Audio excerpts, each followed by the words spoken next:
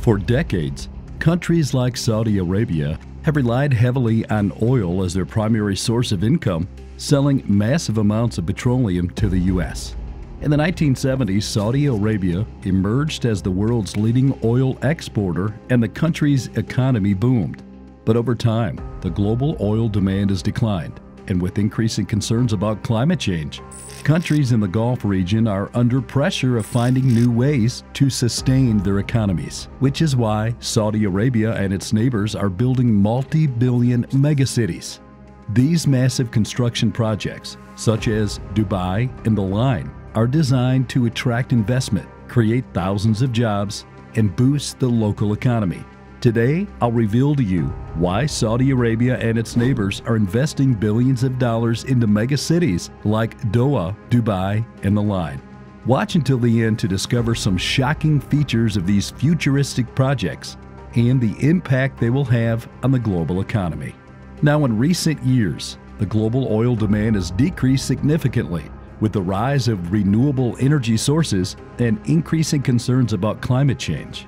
In fact, according to the International Energy Agency, the global oil demand in 2020 was estimated to be around 91.3 million barrels per day, which represents a drop of around 9.3 million barrels per day from the previous year's average of 100.6 million barrels per day. This was largely due to the COVID-19 pandemic. Now, even though the global oil demand was back to 100 million barrels per day, global oil producers know that oil and gas are not the future.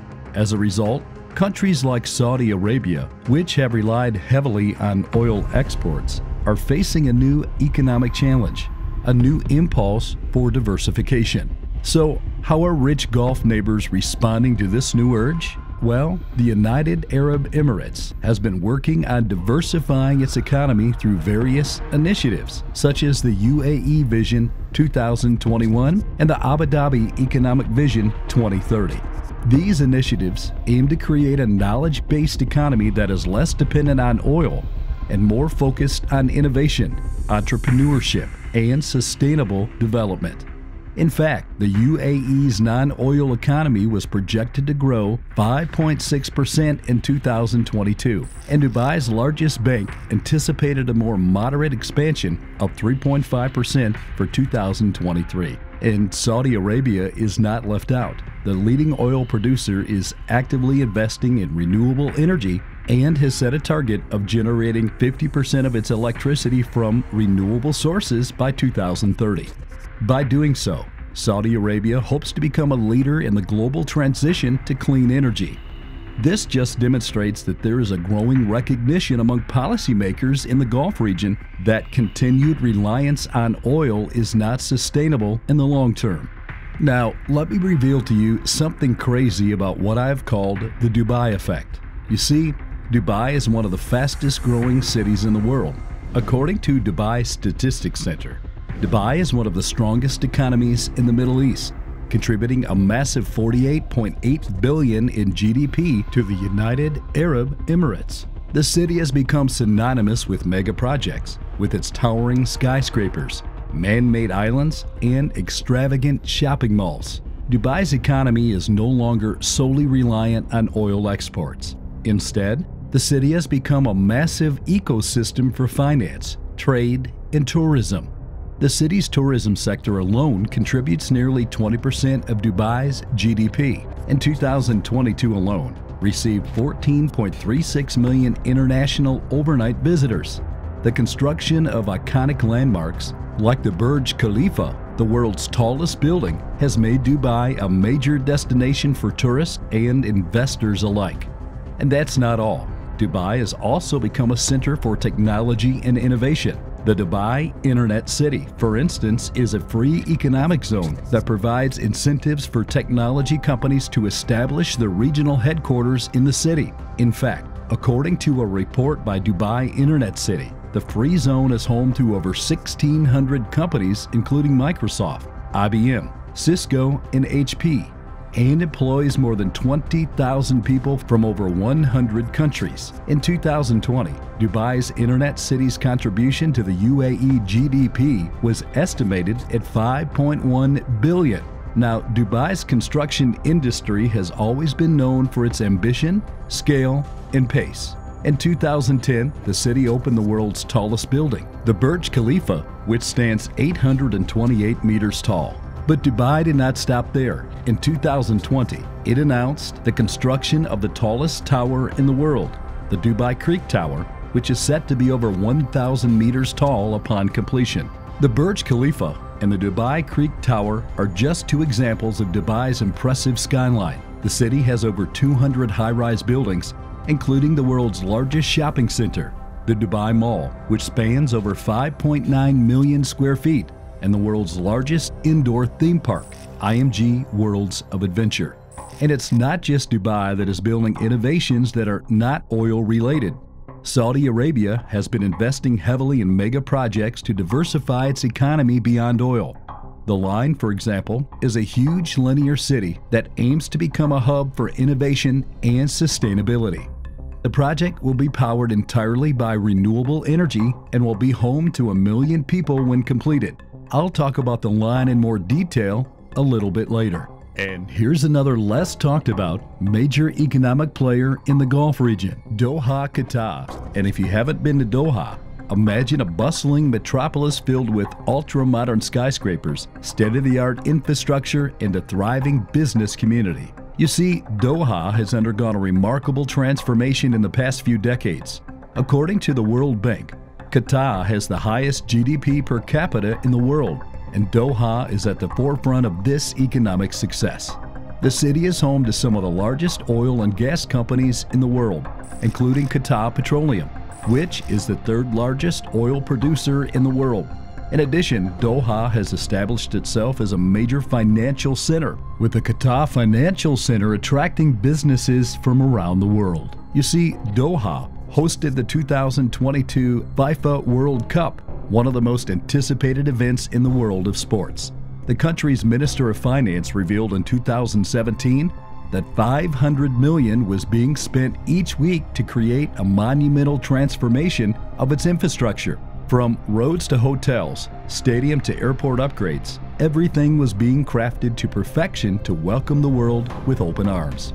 The 2022 FIFA World Cup in Qatar was the most expensive in history, with the country estimated to have spent over $220 billion in the past 12 years since being chosen as the host. That's more than 15 times the amount Russia spent on the 2018 event. Every penny invested in the development was intended to make the World Cup a grand celebration of sports, culture, and hospitality, a dream that would later be realized. Now, let's take a closer look at the crazy projects that's being constructed in Saudi Arabia. You see, the Line is a visionary endeavor of Crown Prince Mohammed bin Salman that will be built from scratch in the desert. It's set to be constructed in Neom, the forthcoming city-state coined from the Greek word for new and the Arabic term for future. The futuristic city will occupy an area the size of Belgium along the northern coast of Saudi Arabia's Red Sea. Bold claims have been made about this $500 billion development, with leaked strategy documents detailing plans for an artificial moon, bioluminescent beaches, drone-run taxis, robotic housekeepers, and a prehistoric attraction exhibiting animatronic dinosaurs. Now, the Line will cover a distance of approximately 170 kilometers and accommodate a population of up to 1 million people. Its visionary approach to sustainability, technology, and quality of life is what makes Line City truly one of a kind. One of the most intriguing aspects of the Line is its commitment to sustainability. The city will be powered entirely by renewable energy sources, mainly solar and wind power, which is expected to reduce carbon emissions significantly. Moreover, the city is designed to have zero cars, relying on electric autonomous vehicles and public transportation systems. This will not only reduce pollution levels, but also create a healthier living environment for residents. In terms of technology, the Line is expected to be one of the most advanced cities in the world. The city will be built with the latest in smart city technologies, such as artificial intelligence and the Internet of Things, making it one of the most innovative and efficient cities in the world. The city's design will also allow for a seamless digital experience, with high-speed internet and 5G connectivity throughout the city. Now, Line City is set to be built with a concept of walkability in mind, where everything will be within walking distance, making it easier for residents to stay active and healthy. The city will prioritize green spaces, with over 95% of the city covered in greenery, promoting a healthy and sustainable lifestyle. The city is expected to create over 380,000 jobs, contributing significantly to the country's economy. And the project is expected to attract huge foreign investment, with many global companies already expressing their interest in setting up operations within the city. Thriving in the desert, Masdar City is a truly remarkable and innovative project, which aims to be the world's first zero-carbon, zero-waste city. One of the most fascinating aspects of Masdar City is its unique design and architecture. The city was planned to be built in a way that maximizes natural light and shade while minimizing the impact of the harsh desert climate. The buildings are designed to be energy efficient, and they incorporate sustainable materials and technologies such as solar panels, wind turbines, and geothermal energy systems. The city streets are designed to be pedestrian-friendly, with shaded walkways and plenty of green spaces. Masdar City aims to be entirely self-sufficient in terms of energy use. It has a massive 10-megawatt solar power plant, which generates enough electricity to power the entire city. The city also has a cutting-edge waste management system that uses advanced technologies to recycle and reuse waste materials. And that's not all. Masdar City has attracted a wide range of companies and startups that are focused on developing sustainable technologies and solutions. One of the most notable examples is the startup company Climeworks, which has developed a technology to capture carbon dioxide from the air and turn it into useful products such as biofuels and fertilizer. But building a mega city from scratch is no easy feat. These projects are incredibly expensive, and there are often challenges with infrastructure, logistics, and workforce development. According to a report by BNC Network, a construction intelligence platform, the total value of construction projects in Dubai reached $135.6 billion in 2020. The construction of Burj Khalifa alone, the world's tallest building, cost a massive $1.5 billion and took 6 years to complete. Now, infrastructure is one of the biggest challenges in building megacities in the Middle East. The harsh desert climate, frequent sandstorms, and limited water resource makes it difficult to construct and maintain infrastructure. For example, the Kingdom Tower in Jeddah, Saudi Arabia, is set to become the world's tallest building when completed. But constructing a 1-kilometer tall skyscraper in the middle of the desert is no easy feat. The tower requires a complex system of water and power supply, transportation, and waste management infrastructure. And logistics is another challenge that's faced by developers building megacities in the Gulf region. The high demand for construction materials, equipment, and labor makes logistics a key factor in determining the success of a project.